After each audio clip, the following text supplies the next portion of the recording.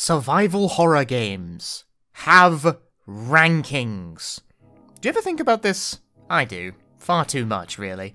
But it is something that's always struck me about the genre. You'd think horror games that are largely about building a tense atmosphere of scares would be averse to incentivizing the player to play like a clown, for the sake of getting a cooler grade at the end. But somehow, it just works. Most horror game scoring rubrics are pretty simplistic. Most Fatal Frames, for instance, grade the player with a letter rank based purely on their clear time. Resident Evil games are similar, but composite in things like how much you save and how many first aid sprays you use. But in this genre, few are as complex as Silent Hill's sprawling 10-star ranking system, which is actually a bit misleading because this is really a score out of 100. 10 points is just one big star, and every small star is 1 point. Anyway, as you can see, Silent Hill games grade players on a variety of criteria, each of which contribute to the total score. Every criteria awards a fixed amount of points, with maximum in each adding up to a total of 100 points, or 10 stars. Now, if you look around on the internet, you'll find plenty of guides for each Silent Hill game about what you need to get in each criteria to achieve the maximum, but it's much harder to find details on exactly how it's calculating that total. Which leads me to today's inanity. What's the lowest possible score you could get? Usually, this isn't so complex a question to answer. For Silent Hill 2, the answer is 7 points out of 100. Probably. Sourced from the Silent Hill 2 official complete guidebook is the details of the scoring rubric, and taking the minimum possible values of each category gives you a total of 7. Nothing super crazy here. I didn't actually attempt this one because on paper it didn't even sound that interesting. Also, I submit I couldn't actually find any details on Silent Hill 3's scoring because I don't own any of the guidebooks and I wasn't about to drop the money people are asking for them on eBay, but in Silent Hill 3 the game docks you 15 points for using beginner mode, so I suspect scoring 0 on this one is probably trivial. So this brings us to Silent Hill 1, and suddenly I had a much harder time calculating the answer since Silent Hill 1's rubric is frankly really weird. Once again referencing the Silent Hill Perfect Navigation book, let's try to unpick this knot. Firstly, the difficulty. Selecting easy mode removes 5 points from your total. Notably, this is the only criteria on which the game will deduct points, remember that, it will be important later. In fact, let's keep track of the running total, it'll make things easier. From here, there's the game clear count. This will always be our first playthrough, and your first playthrough inherently awards 2 points, giving us a current total of -3. Next we have the ending type, and this adds a wrinkle. UFO ending would be the lowest scorer here, but you can't access UFO without New Game Plus, and New Game Plus would add both 1 clear to the game clear count, awarding 2 points, and it'd knock the game out of easy mode, since New Game Plus files increment the difficulty by 1 level each time you complete the game, taking away the -5 we have from playing on easy. You could therefore think of UFO as having an inherent value of 7 points, and this is clearly much more than the 1 point we would gain by simply targeting the bad ending on a fresh file, so we'll go for this. Our total at this point would therefore be -2. Now, save count. This is simple, if you save more than 31 times, you get nothing. Still -2. Continue count, same deal. Die more than 10 times total in one playthrough, and boom, no points. -2. Clear time similarly awards you with no points if your playthrough takes longer than 721 minutes, or 12 hours. Easy enough, I opted to resolve this problem by just leaving the game on overnight in the very first area, so I could start all my experiments from a save file that has well over 12 hours logged. Our total remains -2. Next, we have the item count. The book specifies that an item count below 45 gets 0 points, so if we pick up nothing except what's strictly necessary for game progression, we should also score 0 on this, -2. Bonus item count is a separate category from the main item count and gives you 2 points per bonus item collected. Bonus items are things like the Hyper Blaster and the Chainsaw. Since we'll be using a fresh file for this, we don't need to worry about this. 0 points again, staying at -2. Kill count is where the formula becomes complicated. This is a bit tricky to explain, but you have 2 values, kills done with melee weapons and kills done with guns. It divides both values by 5. It then does one more calculation depending on which number was greater, where it halves whichever kill count you had more of and then sums the 2 together, giving you your total. This is honestly easier to explain by just stepping you through the calculation, it's a bit hard to grasp in the abstract. For instance, if you killed 100 enemies with both methods, your value would be 20 for both A and B. One of these values halved is 10. That 10 plus the remaining 20 would equal 30, thus giving you the maximum points for this category since the maximum is 30. The goal of this somewhat confusing formula is to make it so players need to have a roughly even spread of kills across both types of weapon in order to attain the maximum. Knowing this, in order to keep our score low, we need to make sure all of our kills over the run are of the same type, and also kill as little as possible. This lets us simplify a little. If we only kill the mandatory fights, there are only 6 required kills in the whole game. The first Air Screamer in the cafe, Splithead, Twin Feeler, Float Stinger, Sybil, and the final boss. If all of these kills are done with the same method, the calculation is 6 divided by 5 divided by 2, which results in 0.6. Does this game round up or down? Well, before we worry about that, we can actually get this down even further. Twin Feeler can be removed as a necessary kill by abusing a difficult speedrun glitch that allows you to walk out of bounds from the antique shop back to the hospital, bypassing the Twin Feeler fight entirely so we can knock the kill count down to 5, resulting in 0.5 as our end result. Still don't know if that rounds up or down, though. And you may be thinking, why not remove Sybil from the kill count by using the red liquid to skip her fight? Unfortunately, using the red liquid would change our earning from bad to bad plus, which would cause us to gain 2 points. Since we can roughly value a single kill under the system to be about 0.1, removing 1 kill is clearly not worth gaining 2 points, so Sybil stays in. So, after all of that confusing nonsense, our end result from this is 0.5.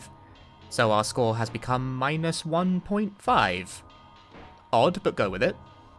And now for our final category, the shooting style. This formula is also somewhat complicated, but we really don't need to concern ourselves with the particulars here. This style grades you on your accuracy with ranged weapons, so for our purposes we want it as low as possible. An easy way to go about this is to simply waste all of our starting handgun ammo on nothing and completing the rest of the game with purely melee weapons, ensuring that we will only have no aiming shots, thus scoring 0. So from all of this, we have a game plan for a theoretical lowest scoring Silent Hill 1 run. We can't use guns since we want to score nothing for aiming style, in addition to not wanting to collect the ammo that a gun uses in order to keep the item count as low as possible. So our lowest scoring run is a knife only, no heal, since we can't collect health drinks, bad ending playthrough. Such a playthrough would attain a rank of negative 1.5 stars. Whether or not that rounds is irrelevant, since it should result in 0 stars either way. Now, this was all theory. Nobody had actually done this run to prove the concept as far as I could find, and I just had to know. So I, very stupidly, actually attempted to do this playthrough, just to see what would happen. I had to answer the question, can you finish Silent Hill 1 with 0 stars? We're off to a flying start here. It didn't go well. So it turns out that completing Silent Hill 1 knife only is actually extremely hard. This is not Resident Evil, the game is not really balanced for it. And particularly since I'm not allowing myself any healing items, the health I have at the start of the game is all I am ever going to get. And while I am playing on easy for this, it's still not a pushover, you can still die pretty easily. Even knife-only speedruns, people who've put time and effort into mastering this particular method of play, collect at least a couple of healing items simply because evading damage with such a singular restrictive attack option is so difficult. So it paradoxically turns out that scoring as badly as you possibly can actually requires you to play in a way that is incredibly hard. Clearly, I had my work cut out for me here. Fortunately, by referencing existing knife-only speedruns, I was able to get past the major hurdle that was literally the first enemy in the game. Yes! Yes! Yes! Yes! That's incredibly hard to do! That's so specific! You gotta get him, you gotta counter hit, right? Oh, that's hard. What a, Jesus Christ, what a start to this. It turns out you need to, like, quick turn with somewhat fiddly timing to get this. It's harder than it looks, but at least it's only one timing. Things proceed relatively uneventfully until we get to the first boss in the school, Splithead. Right away, I have a problem with health conservation. I need to get close to Splithead to knife them, but every single time they nudge me like this, I take damage. I don't know if a lot of people know that this attack even does damage, but it does. Not a lot of damage, but damage. And since I only have the 1 health bar to last me through the entire game, I had to not only get through this, but get through it with as much health as possible. And this is a real problem since every boss fight lasts ages because the knife has terrible damage.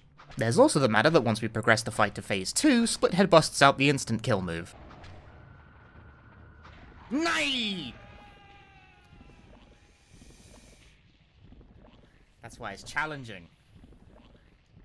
Because if you see why this is going to be pain, right? You understand now. Because if you fuck that up, you die instantly. Do you see the problem?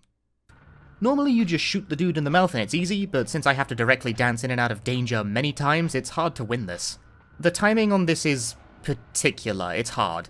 Many deaths were accumulated here, which is fine since I need to die a lot anyway, but getting the timing down for this to eventually get through was a process. But it can be done.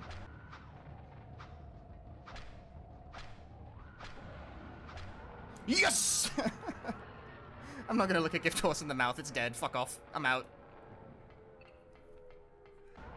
When all was said and done, this single fight took me about 20 minutes to complete, and this was the first boss. Yikes! And I ended with my health in the orange. I still have at least 3 bosses to go. Things once again proceed relatively smoothly from here, with only one snag in a narrow room in the hospital. Give him the slip. No, there's not enough room to give him the slip, man. Look at this. Damage. I can't get through. It's impossible. Ah. Oh, GG. Ah. Huh? Eh? Yes. Nurses are fortunately easy to brute force your way past in this setting because their grab, while annoying, doesn't actually do any damage, allowing you to continue to get grabbed and just shake them off to keep pushing them back until you can get into a door or something. Once again, past that, smooth sailing until we get to the antique shop. Now, as I mentioned earlier, we're going to be performing Twin Feeler skip in order to, well, skip Twin Feeler, to remove that boss from the kill count. If you've never seen this skip before, how it works is that you have to intentionally bait a romper enemy into jumping on you in such a way that the animation of you being knocked over lands you inside a loading transition. This results in Harry's position being offset in some way that I don't really understand, but it allows you to just walk straight through the back wall here, which conveniently, if you just run straight forward, lands you right on the building with the water tower, where you can just walk down the stairs and head back to the hospital to start the float stinger fight. The snag here is that this skip requires you to get hit by a romper in a very particular way to perform, and since I'm trying to conserve health here, I kind of want to get this first try. Just hard cuts. Tips when Harry dies. I do not get it first try. I have a lot of practice with executing this glitch and it's still hard. Any trick that relies on enemy AI behavior is inherently random, so even the very best players have a success rate with this trick of like 60% at the most. Anyway, since I can die and retry as much as I like, eventually I stick the landing and move on to Float Stinger. Get!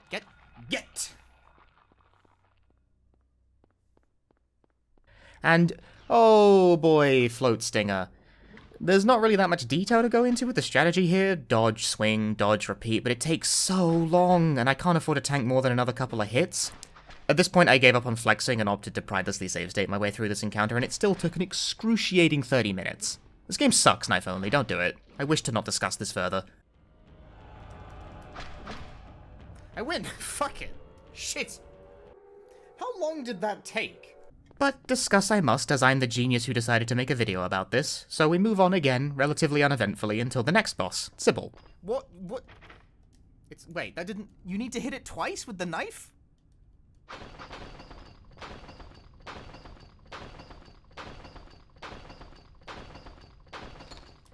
The lock has health? What the fuck do you mean the lock has health? It takes one hit from the shotgun or a gun. The lock has health? The lock has fucking health? I thought it was just one hit from anything. I didn't know it would take like 16 from the knife. And I had to make up my own strategies for this one because even knife-only speedruns don't fight this boss since they usually get the bad plus ending. This also does not go well.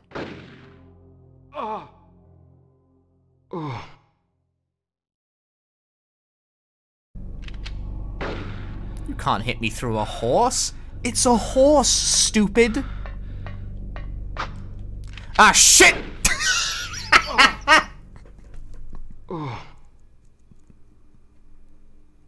Until I have an idea. Oh, no, I guess, okay, no, she can run out of ammo, go figure. I honestly didn't know that. That's news to me. So, interestingly, as it transpires, Sybil's gun actually has limited ammo. Only 10 bullets, and that's by far the biggest problem. In fact, it's actually the single most damaging attack in the entire game at 60 points of damage. The base health is 100, by the way. So at this stage of the game, getting shot once will kill me.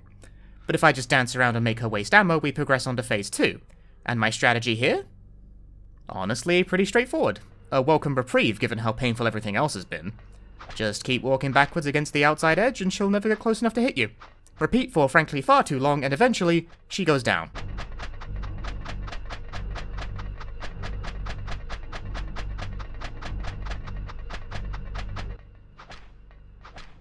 Yeah! That was some shit.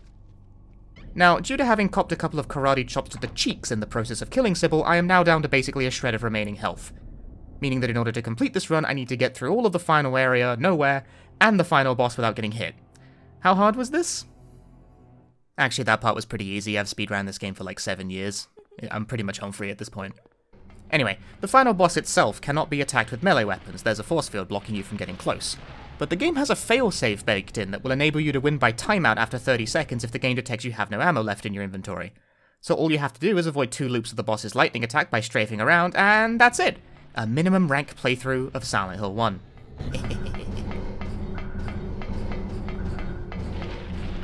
There you go.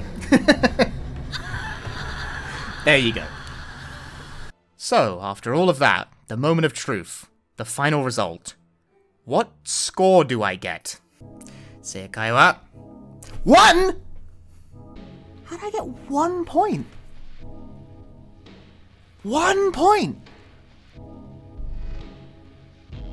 1 singular point. 1 point. 1 singular point. 1 point. So, what went wrong here? My theoretical score should have been negative 1.5, right? The problem was item count. 47 items. This is above the 45 specified in the book, so I gained the 3 points for that. This playthrough was, I assure you, conducted with 0 pickups that were not completely necessary. It is impossible to complete a playthrough and not collect at least this number of items. Therefore, it's impossible to end up with below 45, so your final score will instead always be positive 1.5. Which I guess answers the question of whether or not the game rounds decimals down or up, since it rounded down to 1 star. Also, as an aside, it doesn't really matter but bears mentioning, my kill count actually came out to 4 enemies, but I defeated 5, so what gives there? I'm actually not conclusively sure, but I suspect it's because defeating the final boss via timeout causes it to not count as either a fighting or a shooting kill. That's purely a guess, I can't prove that, but it seems like a pretty good guess to me. So, can you complete Silent Hill 1 with 0 points? No! No, you bloody well cannot. You'd need to cut at least 3 items off this to achieve that, and there just aren't 3 items to cut across the whole game. Therefore, it is impossible to obtain less than 1 star. Or is it? So now we exit the realm of relative normalcy into pure nonsense, but I was not satisfied with this result. Revisiting the rubric once more, I found myself frustrated that it was impossible to use UFO ending on New Game, because if you could use UFO ending, you'd lose 1 point, bringing the total back down to 0.5. Furthermore, since UFO ending completes the game much earlier, you'd collect less items, almost certainly dropping us below this 45 item count, theoretically giving us an end score of negative 2.5. We'd gain 2 points from the channeling stone since it counts as a bonus item, giving us an end total of negative 0.5 stars. Probably even lower since this run ends before Sybil too, giving us 1 less kill, but since we now know the game rounds down, I've decided not to care. This scenario is impossible to produce, since UFO ending is locked to New Game Plus, and as established before, New Game Plus adds a ton of points to your result inherently. So I thought, screw it, what if we didn't have that limitation? So I cheated. I straight up hacked the channeling stone into my inventory on a New Game playthrough via a GameShark, and set about once again playing through the entire thing in this highly masochistic fashion. Now, the first hurdle, does the game even let you do this? Like, will it even let you use the channeling stone to trigger the UFO scenes outside of New Game Plus? Does it work? Does it work? Holy shit, it does. Well, first test passed. Smooth sailing once more until the school boss, which I once again had to knife to death, although I will say my second attempt, much better than my first. I actually kind of started to get it.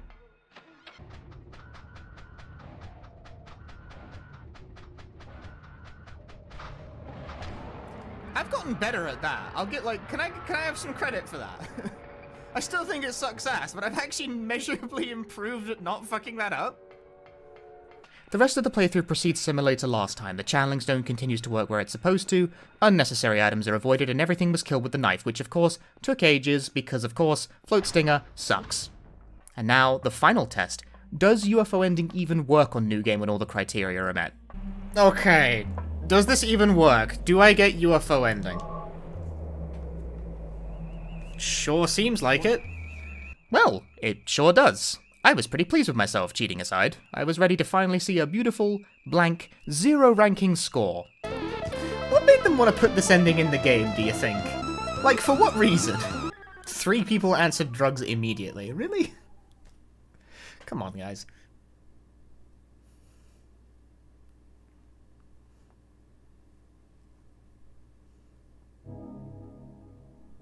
One! What do you mean, 1? What a scam, dude! I still got 1? No, the +1, the channeling, it did count. The channeling stone gave me +2. But no, I should have... No, items gave... How the fuck am I getting 1? Hang on! Something's fishy here. This is bullshit. Still won. Still 1 point. Even cheating to produce an impossible playthrough still ended up with one single sausage of a point. How? How is this still happening? Can the game just not display 0? I got well below 45 items. Nothing else on this result screen seems abnormal, so what the hell? Well, you see, the perfect navigation book is not perfect. Yes, the tome I have put so much stock in for 2 entire videos I've made about Silent Hill 1 now. Wrong. How can it be? Well, it's true. The error lies in this part. Below 45 items equals 0 points. This is, sadly, inaccurate. Per research done by speedrun.com user Quidrex, I think I'm pronouncing that correctly, into the star ranking system by way of actually looking into the game's code itself, almost everything the perfect navigation book says about the ranking system is true except for this one thing. You actually gain 1 point every 15 items collected, not 0 for below 45. Which means there's 32 items collected in the UFO run, the absolute minimum possible, I will remind you, still earned 2 points. Once again, causing an end score of positive 1.5 stars, rounding down to 1. Thus, once again, I ask, can you complete Silent Hill 1 with a 0-star ranking? No! Literally, it is not possible because of the way the formula works. You can even cheat to produce an impossible playthrough, and 1 point will still find a way to sneak in. And so far, this is where the final conclusion stands, barring some kind of new future skip that would allow you to skip more items, which I'm not ruling out, but no such thing exists at time of writing. Can you complete Silent Hill 1 with a 0-star ranking? No. No, you can't. I tried my very hardest, but you can get 1 star, and that in itself is pretty impressive, if I do say so myself. Thank you very much for watching. I'll catch you all next time.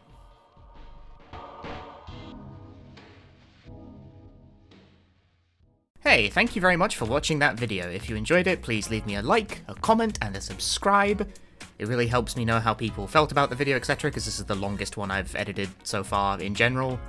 I've been editing this since January, I think. It took a while. Not that I've been working on it for literally, like, 2 and a bit months. I didn't work on it at all for a while because I was too busy getting Shattered Memories world records. But anyway, thank you very much for watching. I'd like to credit Big Man Japan for, once again, the scans for the various strategy guides referenced in this video, and Quidrex, whose research into the star system helped this video evolve in the course of production. Because about the video, right? This is my post-video ramble bit.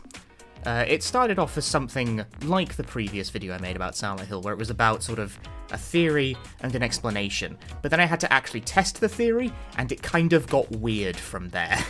It became something more like a challenge video halfway through production. I'm not really sure what this came out as, honestly, but I think it's fun to watch, at least. Watching it back in the edit, I think it came out interestingly enough. But it became sort of unlike what it started as. Isn't that funny? Aren't creative projects weird like that? Did you know that Konami put out an official Silent Hill blanket? Like, you can just buy this from their store. It's like, it's got the Silent Hill map on it and everything. This is real. This is official merchandise they put out. I don't know. It's kind of funny that they sell this. Ow. Anyway, thank you very much for watching. I don't know what my next video is going to be. I'm in the process of, like, trying to get a computer upgrade, and I don't want to start anything new until that's done, because swapping rigs in the middle of making a large video is a recipe for everything to not work. So, we'll see how that pans out. Thank you once again for watching. Like, comment, and subscribe, etc., etc. I hate saying that, but the YouTube algorithm really does benefit from it. Ta-ta for now. I'll see you on the next video.